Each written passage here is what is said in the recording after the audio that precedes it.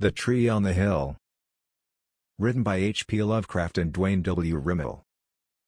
Chapter 1. Southeast of Hampton, near the tortuous Salmon River Gorge, is a range of steep, rocky hills which have defied all efforts of sturdy homesteaders. The canyons are too deep and the slopes too precipitous to encourage anything save seasonal livestock raising.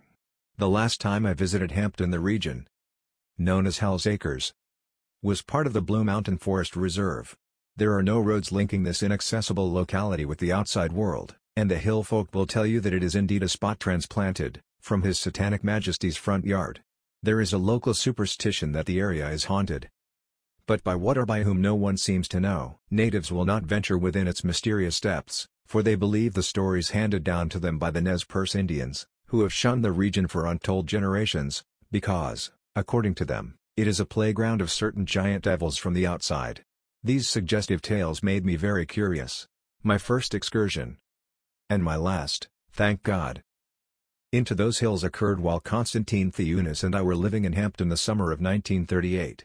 He was writing a treatise on Egyptian mythology, and I found myself alone much of the time, despite the fact that we shared a modest cabin on Beacon Street, within sight of the infamous Pirate House, built by Axer Jones over 60 years ago. The morning of June 23 found me walking in those oddly shaped hills, which had, since 7 o'clock, seemed very ordinary indeed.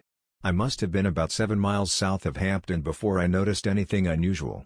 I was climbing a grassy ridge overlooking a particularly deep canyon, when I came upon an area totally devoid of the usual bunch grass and greaseweed. It extended southward, over numerous hills and valleys. At first I thought the spot had been burned over the previous fall, but upon examining the turf, I found no signs of a blaze. The nearby slopes and ravines looked terribly scarred and seared, as if some gigantic torch had blasted them, wiping away all vegetation. And yet there was no evidence of fire. I moved on, over rich, black soil in which no grass flourished. As I headed for the approximate center of this desolate area, I began to notice a strange silence. There were no larks, no rabbits, and even the insects seemed to have deserted the place. I gained the summit of a lofty knoll and tried to guess at the size of that bleak, inexplicable region. Then I saw the lone tree. It stood on a hill somewhat higher than its companions, and attracted the eye because it was so utterly unexpected. I had seen no trees for miles. Thorn and hackberry bushes clustered the shallower ravines, but there had been no mature trees. Strange to find one standing on the crest of the hill. I crossed 2 steep canyons before I came to it, and a surprise awaited me. It was not a pine tree, nor a fir tree, nor a hackberry tree. I had never, in all my life, seen one to compare with it. And I never have to this day, for which I am eternally thankful. More than anything it resembled an oak. It had a huge, twisted trunk, fully a yard in diameter, and the large limbs began spreading outward scarcely 7 feet from the ground. The leaves were round, and curiously alike in size and design. It might have been a tree painted on a canvas, but I will swear that it was real. I shall always know that it was real, despite what Theeunis said later. I recall that I glanced at the sun and judged the time to be about 10 o'clock a.m., although I did not look at my watch. The day was becoming warm, and I sat for a while in the welcome shade of the huge tree. Then I regarded the rank grass that flourished beneath it. Another singular phenomenon when I remembered the bleak terrain through which I had passed. A wild maze of hills, ravines, and bluffs hemmed me in on all sides, although the rise on which I sat was rather higher than any other within miles. I looked far to the east, and I jumped to my feet, startled and amazed. Shimmering through a blue haze of distance were the Bitterroot Mountains. There is no other range of snow-capped peaks within 300 miles of Hampton, and I knew, at this altitude, that I shouldn't be seeing them at all. For several minutes I gazed at the marvel, then I became drowsy. I lay in the rank grass, beneath the tree. I unstrapped my camera, took off my hat, and relaxed, staring skyward through the green leaves. I closed my eyes. Then a curious phenomenon began to assail me. A vague, cloudy sort of vision. Glimpsing or daydreaming seemingly without relevance to anything familiar. I thought I saw a great temple by a sea of ooze, where 3 suns gleamed in a pale red sky. The vast tomb, or temple, was an anomalous color. A nameless blue-violet shade. Large beasts flew in the cloudy sky, and I seemed to hear the pounding of their scaly wings. I went nearer the stone temple, and a huge doorway loomed in front of me. Within that portal, were swirling shadows, that seemed to dart and leer and try to snatch me inside that awful darkness. I thought I saw 3 flaming eyes in the shifting void of a doorway, and I screamed with mortal fear. In that noisome depth, I knew, lurked utter destruction. A living hell even worse than death. I screamed again. The vision faded. I saw the round leaves in the sane earthly sky. I struggled to rise. I was trembling, cold perspiration beaded my brow. I had a mad impulse to flee, run insanely from that sinister tree on the hill. But I checked the absurd intuition and sat down, trying to collect my senses. Never had I dreamed anything so realistic, so horrifying. What had caused the vision? I had been reading several of Theunis' tomes on ancient Egypt. I mopped my forehead, and decided that it was time for lunch. But I did not feel like eating. Then I had an inspiration. I would take a few snapshots of the tree, for Theunis. They might shock him out of his habitual air of unconcern. Perhaps I would tell him about the dream. Opening my camera, I took half a dozen shots of the tree, and every aspect of the landscape as seen from the tree. Also, I included one of the gleaming, snow-crested peaks. I might want to return, and these photos would help. Folding the camera, I returned to my cushion of soft grass. Had that spot beneath the tree a certain alien enchantment? I know that I was reluctant to leave it. I gazed upward at the curious round leaves. I closed my eyes. A breeze stirred the branches, and their whispered music lulled me into tranquil oblivion. And suddenly I saw again the pale red sky and the 3 suns. The land of 3 shadows. Again the great temple came into view. I seemed to be floating on the air. A disembodied spirit exploring the wonders of a mad, multi-dimensional world. The temple's oddly angled cornices frightened me, and I knew that this place was one that no man on earth had ever seen in his wildest dreams. Again the vast doorway yawned before me, and I was sucked within that black, writhing cloud. I seemed to be staring at space unlimited. I saw a void beyond my vocabulary to describe. A dark, bottomless gulf teeming with nameless shapes and entities. Things of madness and delirium, as tenuous as a mist from Shambhala. My soul shrank. I was terribly afraid. I screamed, and felt that I would soon go mad. Then in my dream I ran in a fever of utter terror, but I did not know what I was running from. I left that hideous temple and that hellish void, yet I knew I must, barring some miracle, return. At last my eyes flew open. I was not beneath the tree. I was sprawled on a rocky slope, my clothing torn and disordered. My hands were bleeding. I stood up, pain stabbing through me. I recognized the spot. The ridge where I had first seen the blasted area. I must have walked miles. Unconscious. The tree was not in sight, and I was glad. Even the knees of my trousers were torn, as if I had crawled part of the way. I glanced at the sun. Late afternoon. Where had I been? I snatched out my watch. It had stopped at 10:34. Chapter 2.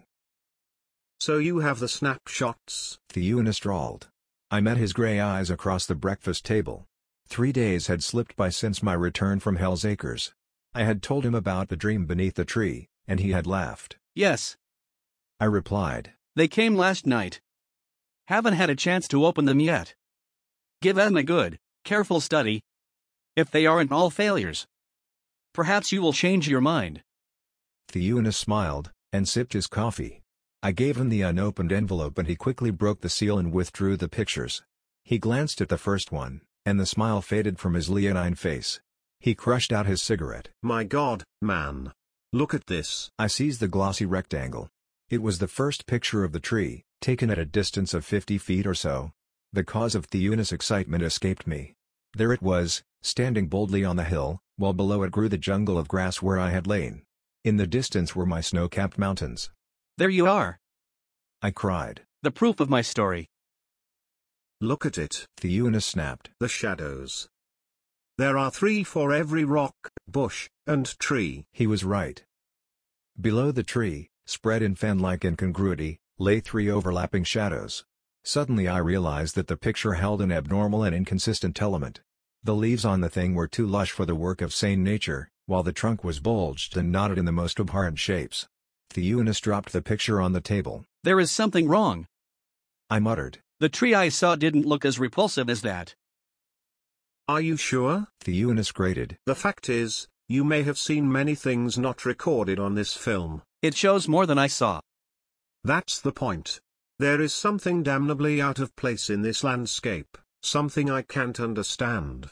The tree seems to suggest a thought. beyond my grasp. It is too misty, too uncertain, too unreal to be natural. He rapped nervous fingers on the table. He snatched the remaining films and shuffled through them, rapidly. I reached for the snapshot he had dropped, and sensed a touch of bizarre uncertainty and strangeness as my eyes absorbed its every detail. The flowers and weeds pointed at varying angles, while some of the grass grew in the most bewildering fashion. The tree seemed too veiled and clouded to be readily distinguished, but I noted the huge limbs and the half-bent flower stems that were ready to fall over, yet did not fall. And the many, overlapping shadows. They were, altogether, very disquieting shadows. Too long or short when compared to the stems they fell below to give one a feeling of comfortable normality. The landscape hadn't shocked me the day of my visit. There was a dark familiarity and mocking suggestion in it, something tangible, yet distant as the stars beyond the galaxy. Theeunus came back to Earth. Did you mention 3 suns in your dreaming orgy? I nodded, frankly puzzled. Then it dawned on me. My fingers trembled slightly as I stared at the picture again. My dream. Of course. The others are just like it, Theeunus said. That same uncertainness. That suggestion. I should be able to catch the mood of the thing. See it in its real light, but it is too. Perhaps later I shall find out, if I look at it long enough. We sat in silence for some time. A thought came to me, suddenly, prompted by a strange, inexplicable longing to visit the tree again. Let's make an excursion. I think I can take you there in half a day. You'd better stay away, replied Theeunus, thoughtfully. I doubt if you could find the place again if you wanted to. Nonsense, I replied. Surely, with these photos to guide us. Did you see any familiar landmarks in them? His observation was uncanny. After looking through the remaining snaps carefully, I had to admit that there were none. Theeunus muttered under his breath and drew viciously on his cigarette. A perfectly normal, or nearly so, picture of a spot apparently dropped from nowhere. Seeing mountains at this low altitude is preposterous. But wait. He sprang from the chair as a hunted animal and raced from the room. I could hear him moving about in our makeshift library, cursing volubly. Before long he reappeared with an old, leather-bound volume. Theeunus opened it reverently, and peered over the odd characters. What do you call that? I inquired. This is an early English translation of the Chronicle of Neth, written by Rudolf Jägler, a German mystic and alchemist who borrowed some of his lore from Hermes Trismegistus, the ancient Egyptian sorcerer. There is a passage here that might interest you. Might make you understand why this business is even further from the natural than you suspect. Listen. So in the year of the black goat there came unto Neth a shadow that should not be on earth, and that had no form known to the eyes of earth. And it fed on the souls of men, they that it gnawed being lured and blinded with dreams till the horror and the endless night lay upon them. Nor did they see that which gnawed them, for the shadow took false shapes that men know or dream of, and only freedom seemed waiting in the land of the 3 suns. But it was told by priests of the old book that he who could see the shadow's true shape and live after the seeing, might shun its doom and send it back to the starless gulf of its spawning. This none could do save through the gem, wherefore did Karnefer the high priest keep that gem sacred in the temple. And when it was lost with Phrynes, he who braved the horror and was never seen more, there was weeping in Neth. Yet did the shadow depart sated at last, nor shall it hunger again till the cycles roll back to the year of the black goat. Theeunus paused while I stared, bewildered. Finally he spoke. Now, Single, I suppose you can guess how all this links up. There is no need of going deep into the primal lore behind this business, but I may as well tell you that according to the old legends this is the so-called year of the black goat, when certain horrors from the fathomless outside are supposed to visit the earth and do infinite harm. We don't know how they'll be manifest, but there's reason to think that strange mirages and hallucinations will be mixed up in the matter. I don't like the thing you've run up against. The story or the pictures. It may be pretty bad, and I warn you to look out. But first I must try to do what old Jägler says. To see if I can glimpse the matter as it is. Fortunately the old gem he mentions has been rediscovered. I know where I can get at it. We must use it on the photographs and see what we see. It's more or less like a lens or prism, though one can't take photographs with it. Someone of peculiar sensitiveness might look through and sketch what he sees. There's a bit of danger, and the looker may have his consciousness shaken a trifle, for the real shape of the shadow isn't pleasant and doesn't belong on this earth. But it would be a lot more dangerous not to do anything about it. Meanwhile, if you value your life and sanity, keep away from that hill. And from the thing you think is a tree on it. I was more bewildered than ever. How can there be organized beings from the outside in our midst? I cried. How do we know that such things exist? You reason in terms of this tiny earth. Theeunus said. Surely you don't think that the world is a rule for measuring the universe. There are entities we never dream of floating under our very noses. Modern science is thrusting back the borderland of the unknown and proving that the mystics were not so far off the track. Suddenly I knew that I did not want to look at the picture again. I wanted to destroy it. I wanted to run from it. Theeunus was suggesting something beyond. A trembling, cosmic fear gripped me and drew me away from the hideous picture, for I was afraid I would recognize some object in it. I glanced at my friend. He was poring over the ancient book, a strange expression on his face. He sat up straight. Let's call the thing off for today. I'm tired of this endless guessing and wondering. I must get the loan of the gem from the museum where it is, and do what is to be done. As you say, I replied. Will you have to go to Croydon? He nodded. Then we will both go home, I said decisively. Chapter 3. I need not chronicle the events of the fortnight that followed.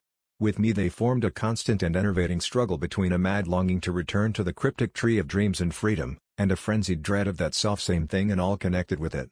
That I did not return is perhaps less a matter of my own will than a matter of pure chance. Meanwhile I knew that Theeunus was desperately active in some investigation of the strangest nature. Something which included a mysterious motor trip and a return under circumstances of the greatest secrecy. By hints over the telephone I was made to understand that he had somewhere borrowed the obscure and primal object mentioned in the ancient volume as the gem, and that he was busy devising a means of applying it to the photographs I had left with him. He spoke fragmentarily of refraction, polarization, and unknown angles of space and time, and indicated that he was building a kind of box or camera obscura for the study of the curious snapshots with the gem's aid. It was on the 16th day that I received the startling message from the hospital in Croydon. Theeunus was there, and wanted to see me at once. He had suffered some odd sort of seizure, being found prone and unconscious by friends who found their way into his house after hearing certain cries of mortal agony and fear. Though still weak and helpless, he had now regained his senses and seemed frantic to tell me something and have me perform certain important duties. This much the hospital informed me over the wire, and within half an hour I was at my friend's bedside, marveling at the inroads which worry and tension had made on his features in so brief a time. His first act was to move away the nurses in order to speak in utter confidence. Single. I saw it. His voice was strained and husky. You must destroy them all. Those pictures. I sent it back by seeing it, but the pictures had better go. That tree will never be seen on the hill again. At least, I hope not. Till thousands of eons bring back the year of the black goat. You are safe now. Mankind is safe. He paused, breathing heavily, and continued. Take the gem out of the apparatus and put it in the safe. You know the combination. It must go back where it came from, for there is a time when it may be needed to save the world. They won't let me leave here yet, but I can rest if I know it's safe. Don't look through the box as it is. It would fix you as it's fixed me. And burn those damned photographs. The one in the box and the others.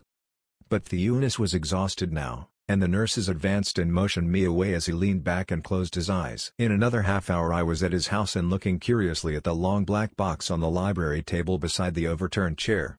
Scattered papers blew about in a breeze from the open window, and close to the box I recognized with a queer sensation the envelope of pictures I had taken. It required only a moment for me to examine the box and detach at one end my earliest picture of the tree, and at the other end a strange bit of amber-colored crystal, cut in devious angles impossible to classify. The touch of the glass fragment seemed curiously warm and electric, and I could scarcely bear to put it out of sight in Theeunus' wall safe. The snapshot I handled with a disconcerting mixture of emotions. Even after I had replaced it in the envelope with the rest I had a morbid longing to save it and gloat over it and rush out and up the hill toward its original. Peculiar line arrangements sprang out of its details to assault and puzzle my memory. Pictures behind pictures. Secrets lurking in half-familiar shapes. But a saner contrary instinct, operating at the same time, gave me the vigor and avidity of unplaceable fear as I hastily kindled a fire in the grate and watched the problematic envelope burn to ashes. Somehow I felt that the earth had been purged of a horror on whose brink I had trembled, and which was none the less monstrous because I did not know what it was. Of the source of Theuna's terrific shock I could form no coherent guess, nor did I dare to think too closely about it. It is notable that I did not at any time have the least impulse to look through the box before removing the gem and photograph. What was shown in the picture by the antique crystal's lens or prism-like power was not, I felt curiously certain, anything that a normal brain ought to be called upon to face. Whatever it was, I had myself been close to it, had been completely under the spell of its allurement. As it brooded on that remote hill in the form of a tree and an unfamiliar landscape. And I did not wish to know what I had so narrowly escaped. Would that my ignorance might have remained complete. I could sleep better at night. As it was, my eye was arrested before I left the room by the pile of scattered papers rustling on the table beside the black box. All but one were blank, but that one bore a crude drawing in pencil. Suddenly recalling what Theeunis had once said about sketching the horror revealed by the gem, I strove to turn away, but sheer curiosity defeated my sane design. Looking again almost furtively, I observed the nervous haste of the strokes, and the unfinished edge left by the sketcher's terrified seizure. Then, in a burst of perverse boldness, I looked squarely at the dark and forbidden design, and fell in a faint. I shall never describe fully what I saw. After a time I regained my senses, thrust the sheet into the dying fire, and staggered out through the quiet streets to my home. I thanked God that I had not looked through the crystal at the photograph, and prayed fervently that I might forget the drawing's terrible hint of what Theeunis had beheld. Since then I have never been quite the same. Even the fairest scenes have seemed to hold some vague, ambiguous hint of the nameless blasphemies which may underlie them and form their masquerading essence. And yet the sketch was so slight, so little indicative of all that Theeunis, to judge from his guarded accounts later on, must have discerned. Only a few basic elements of the landscape were in the thing. For the most part a cloudy, exotic-looking vapor dominated the view. Every object that might have been familiar was seen to be part of something vague and unknown and altogether unterrestrial. Something infinitely vaster than any human eye could grasp, and infinitely alien, monstrous, and hideous as guessed from the fragment within range. Where I had, in the landscape itself, seen the twisted, half-sentient tree, there was here visible only a gnarled, terrible hand or talon with fingers or feelers shockingly distended and evidently groping towards something on the ground or in the spectator's direction. And squarely below the writhing, bloated digits I thought I saw an outline in the grass where a man had lain. But the sketch was hasty, and I could not be sure.